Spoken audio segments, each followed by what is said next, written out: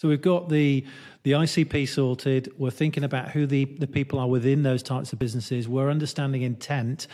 I guess the next bit then is kind of moving on to messaging now. And, you know, without trying to set us up for a fail too much, we could probably do 10 podcasts on content and stuff like that. So we're not going to crack it in this question. But, you know, how should be people thinking about, if we're talking about scale and we're still talking about personalization then, what do you think people could be doing to make sure that message is still relevant then? Yeah, and this is a tricky one too, right? Because we all know what it looks like when it goes wrong. Yeah. You know, it's the dear blank. You know, the all caps industry. So we have, I think, if we look back at the sort of a recipe you've just described. I mean, really, it's you've got the right company, you've got the right person. You know, it's the right time based on those intent signals. So how do you get there with the right message? And I think the best place to look is there are clues in each of those three areas, the company, the person, and the timing, that you can use not just to craft your message, but even in your message. So talk about what those are. So on the company side, assuming you're working with some kind of company intelligence or company data provider, you should have 100+ data points about that company that you know has visited your website. And some of those are, you know, kind of the usuals that you could use for relevance or personalization, like what industry are they in, what size or stage company are they in, what's their location.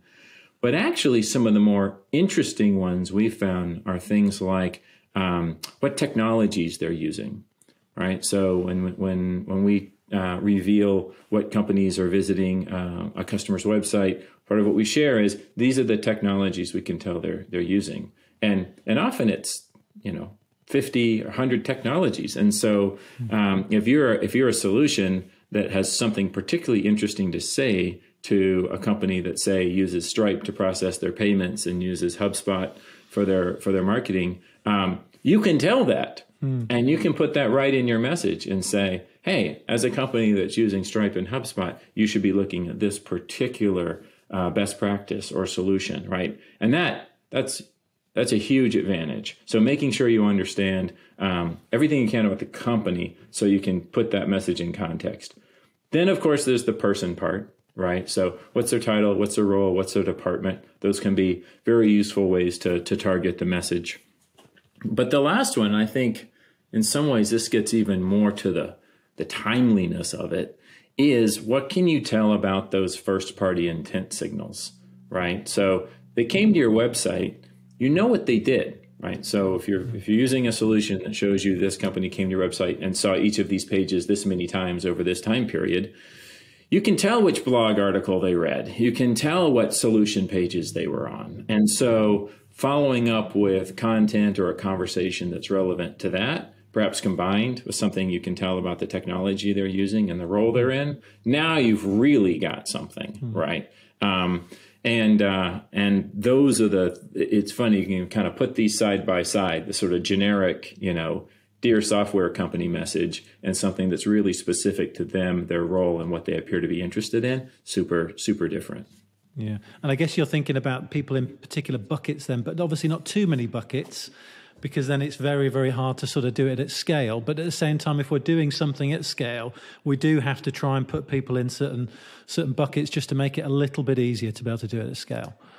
Yeah, it's a great point. And I think, to make it really explicit and sort of back to our one-to-one versus one-to-many, I think there's certainly a time where I'll go completely the other way. So a completely different approach to this is, okay, salesperson, let's make a list of all the companies with a list building tool. Now let's get a bunch of contacts for them. Okay, now let's start emailing them, right? And let's just email them all and see what happens, right?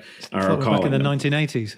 Right. Well, and and I don't think a lot of people are doing just that today, but I think a lot are still doing a version of that where then it's on the salesperson or the BDR to research each one. Okay, I guess I'm going to go to the website and I'm going to go Crunchbase. I'm going to go LinkedIn and see what I can say. And there's a role for that, but it's way more efficient and much more of a many to one kind of motion to say, hey, here's who they are, why they're a fit, what technology they've got, what they read on your site. Here's everything.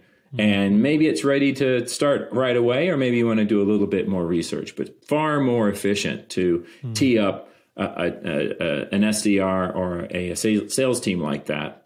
And that same relevance can also be used to power, say, targeted advertising campaigns, right? Or to power content campaigns.